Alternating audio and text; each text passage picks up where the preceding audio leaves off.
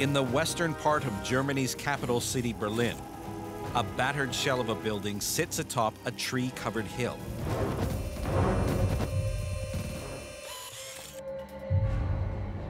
The hill is called the Tuefelsberg, the Devil's Mountain. The name adds a sinister touch to the weird structure rising out of the trees. At first sight, all you're thinking is, I don't know what this is, but it's an eyesore. Towering 260 feet above the surrounding plateau, the block-shaped building with its central tower is mysteriously topped by a dome. Two other tattered domes flank the tower, and nearby, a fourth rises from the summit. Surrounded by a sprawling complex of derelict facilities, the tower and the four domes are covered in ragged plastic sheeting that exposes the ruined interior of this extraordinary structure. This thing is really a hangout for rebels, conspiracy theorists, counterculture intellectuals, and most definitely graffiti artists. And there's a sort of an angry presence to it. In the 1960s, the city of Berlin is the center of Cold War espionage. The city is split into 4 sectors. 3 are run by the Americans, British, and French, while the eastern quarter is run by the Soviets.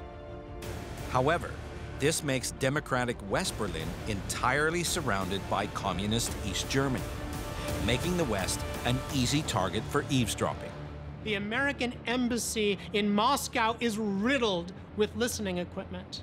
The American fleet at sea is constantly being tailed by Soviet fishing trawlers bristling with listening equipment.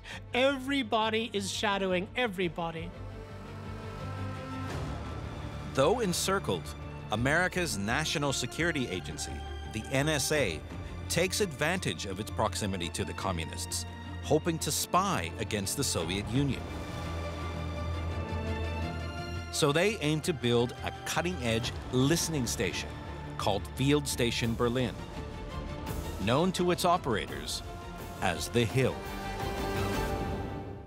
We had listening posts with large antennas all around the periphery of the Soviet Union, collecting electronic intelligence. And it was especially well placed because it's 150 miles inside the enemy lines in this enclave of West Berlin. Tuefelsberg was a place where we in the West could listen in and get a look inside the operations of the Soviet armed forces. In 1963, engineers begin work on a new permanent structure on the summit of the Tuefelsberg. The foundations for the new radio monitoring station go deep, but not into bedrock. The Tuefelsberg is a 16 million cubic yard mound of rubble, created from the wartime ruins of Nazi Berlin.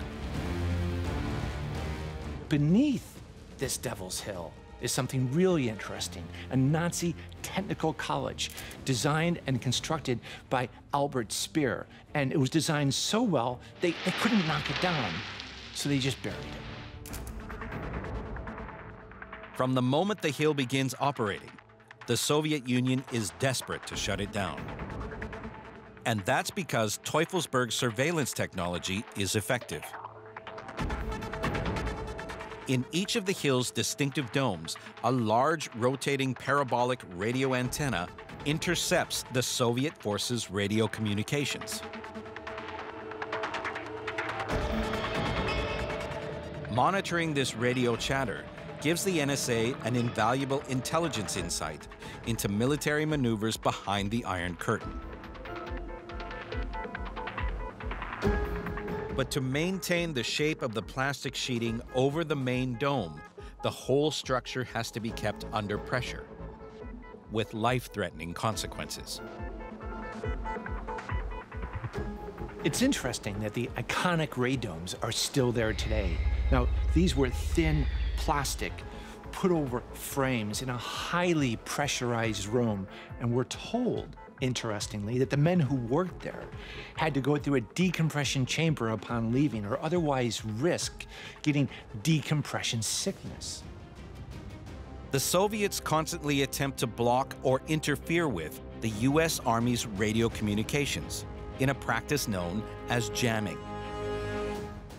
Now, jamming was a standard procedure of the Soviet Union.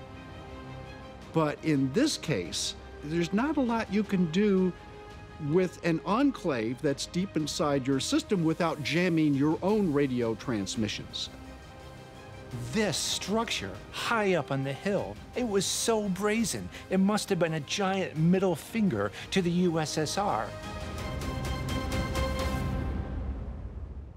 Year by year, the Hill listening station gathers intelligence on the strength and capabilities of Soviet and East German forces.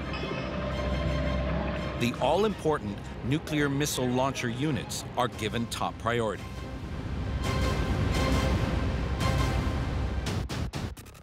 You can learn a lot from military operations, from just listening, even if you haven't broken their codes. We understood that when we were on the radio, the other guys were listening. And they understood that as well.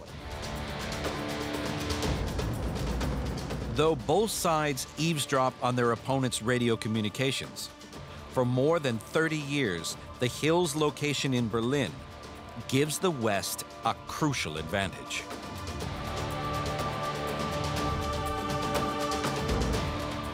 You're surrounded by a large number of Soviet East German divisions, which are holding maneuvers, which are pushing their radio traffic, and it's a great place to listen to all of their patter, their tactical operational transmissions. The Soviets never managed to put an end to the NSA's surveillance. And when the Cold War comes to an end with the collapse of the Soviet Union and the Warsaw Pact of 1989, the Hill's mission ends. Soon as it's decommissioned, the Hill is stripped of its secret monitoring equipment and left as an empty shell.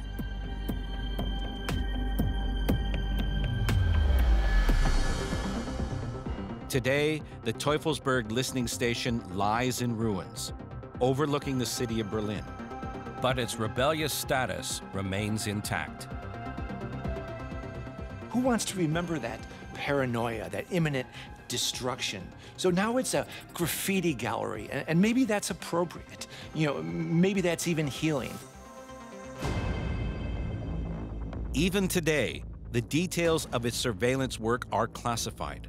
But the knowledge and experience gained on this mountain of Nazi rubble gave the USA and its allies a lead in signals intelligence that has never been lost. We are looking at people's bandwidths and transmissions all the time, and it's still a very, very big part of intelligence. In fact, it's probably a bigger part of intelligence today than it was before. The site now has been completely stripped of all its equipment, so there's no clue about what it actually found. And to this day, it remains highly classified. In fact, top secret.